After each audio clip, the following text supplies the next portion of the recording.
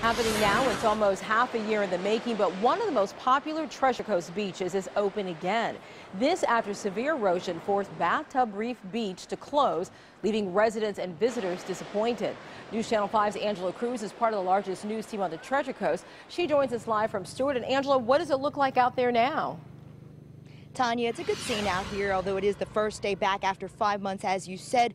Bathtub Beach back in business. It does look very different now than it did before they closed it. Check out these dunes behind me. They are taller than I am. And on my other side, the parking spaces are empty now, but just an hour ago, this lot was completely filled because parking spaces are at a premium. But we want to show you some video of what it looks like on the other side of the dunes. You can see a lot of people out enjoying the waves. This beach has been renourished ever since Hurricane Sandy pounded the shoreline, causing major erosion. Now the high piles of sand act as insurance against future erosion. Again, that's what's leaving fewer parking spaces, but beachgoers say they've been waiting for this day for 5 months.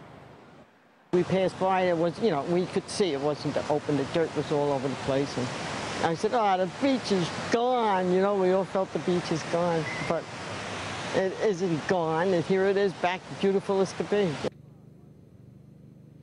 County officials thought it would take even longer to open this beach. They predicted it would be at least a couple more weeks from this point to open back up, but they were rushing to beat the turtle nesting deadline of May 1st. Coming up tonight at 11, we'll hear from the county engineer about what it took to get from Hurricane Sandy's damage to what you see today. Reporting live in Stewart, Angela Cruz, WPTV News Channel 5.